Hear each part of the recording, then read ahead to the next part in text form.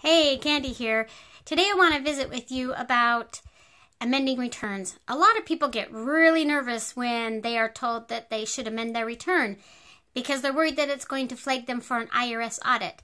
That is not the truth. Excuse the fly flying around there.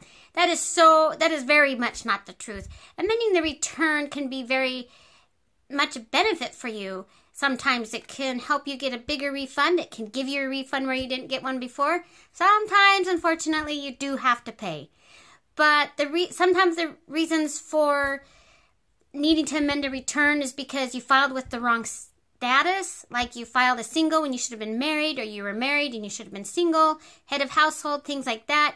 You had information that you left off. You got information sent to you after you sent your return in. The IRS found the mistakes, but it's not a bad thing to amend a return, so don't ever worry that you're going to get an audit because you amended your return. And I hope this tip helps you today, and if I can ever help you with amending your returns or answer questions about that, please feel free to contact me. You have a great day. Bye.